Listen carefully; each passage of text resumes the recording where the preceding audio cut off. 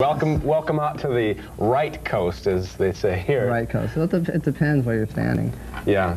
It does. What direction you're standing. Right. But we're supposing if you're looking in Costa Rica, you know, looking north. Okay. All right. On the right. And is there a lot to learn for a relatively young band when you're on the road with guys like this? Yeah, well, you know, learn how to drink heavy. They're pros, so they know what they're doing. But we're willing to learn, so. Quack. Okay. Do it however you The want. very first one I got was this little heart with a guitar on it. And if you notice, the guitar is left-handed, so I fucked up.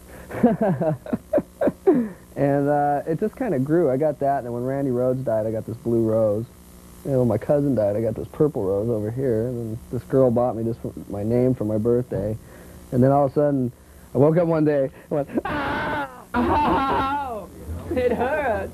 Hi, I'm Kelly Nichols, and I'm the bass player, and see you in Tokyo, motherfucker. What do you think of my new ventriloquist dummy? Say hello to the children, everybody. Hello. How are you? How you doing today? Oh, Louie. Oh, that was on picture too. Nick, have you been drinking? Have you been drinking? Has this man,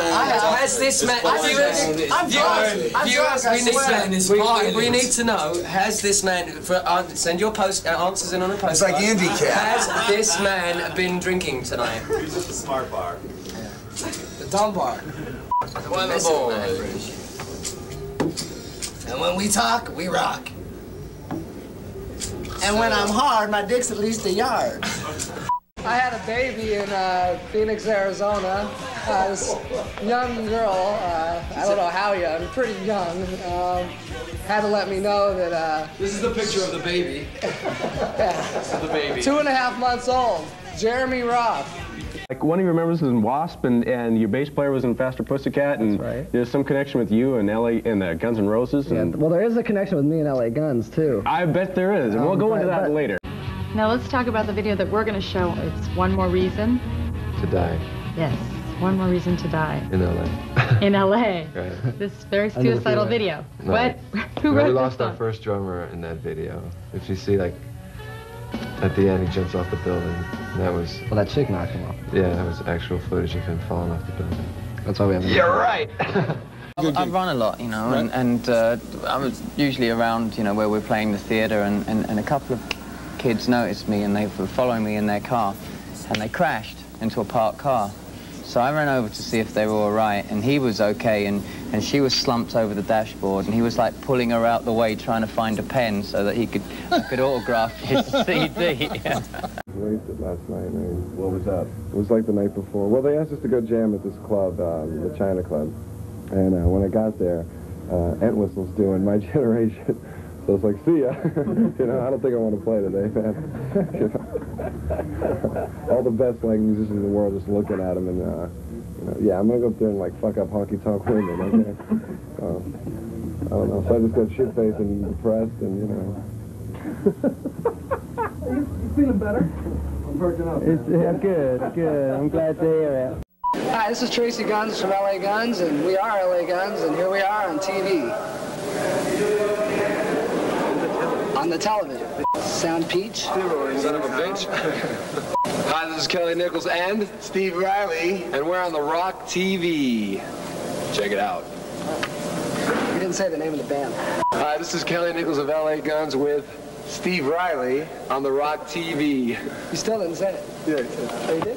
Yeah. Hi, this is Phil from the LA Guns, and you're watching Poppin' Pop. Oh, How was that, all right? 彼たちの友達で女性なんですけど、マクシーさんっていうねデザイナーの方がいるんですけど、彼女もとってもかっこいい人らしいんですけどね。Go ahead, Steve.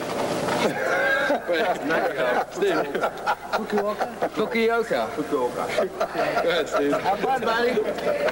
No, do it. What's going on there? Where are the girls the best? In between the sheets. Probably, it's a better question to ask where are they the worst. He's still that same person. Yeah, he's still this stuck-up, obnoxious bastard he always was. Nick, any influences? None. I hate everything.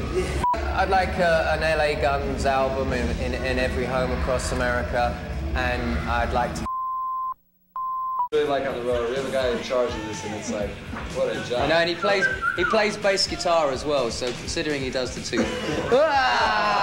Smell my socks.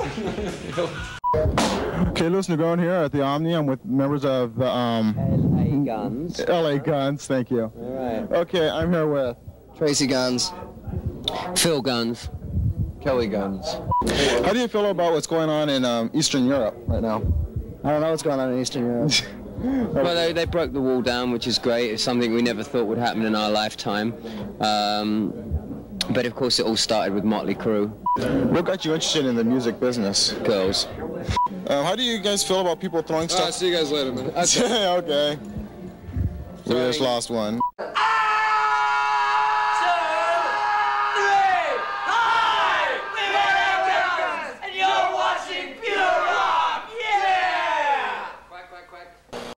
Okay, all right, we're here to do an interview. We're good friends. Good friends. Can we say? It's for little kids. Oh. This is just off the top of my head. If life, since we're on this metaphysical thing, if life were a mathematical equation, what would the answer be? 0. 0? Okay, your new album, Rip and Tear. How do you guys feel about how it turned out? Did it come out like you wanted? Watch this. Somebody put that out. Where do you guys see yourselves going in like the next 5 years? Ohio. We're in Dayton, Ohio. We're in Dayton, Ohio. We watch LA Guns. We LA watch. Guns. What is it we watch? I mean, they really stink. I mean, they're like, if I can smell them, if you can smell it yourself, then you know you stink. Where do you get these clothes, man? Where are you guys from originally, and where did the band LA Guns originate? That's a hard one. Difficult. I don't know. Like LA, New York, Chicago. The first two will do. Okay. I don't know. How did the band? How did you guys come together as a band? That's a long story, actually. I mean, it started happening, I guess. Well, we were in the Pet Shop Boys. Well, he was in the Pet Shop There Boys. was too many guys in the band, so nobody was making any money, so we split up and... No, that ain't it. This is Sunset Boulevard. This is the tattoo parlor on Sunset Boulevard. The world famous, what's it called? Sunset. Yeah. And we're here. And we've been here before a few times. This one, as you can see, has been here quite a few times. And we're here again. And you may ask why we're here again. And why are we here? It's too exciting. It's just too exciting. You can't imagine. If there was somebody asking this question, they'd ask us what we've been doing, and the answer is we've been recording an album and driving around in extremely borrowed cars, right? Not quite stolen, because you've got to have wheels in LA, you know, and you're so judged upon what you drive. All right, so the album's called Cops and Loaded, and we're getting shit over that already. Like stores, department stores don't want a title like that. It's got this killer cover of this chick sitting on a gun. The song's a killer, the production's killer. There ain't nobody gonna come out with an album that's gonna touch this album this year, so forget it.